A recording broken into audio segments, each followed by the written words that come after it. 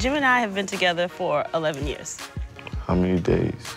Too many. We're best friends. That's what's special about this relationship. Like, we get each other. I can't imagine a life without him. He's a lot different from what you get on the surface. And I wish I could see more of that person.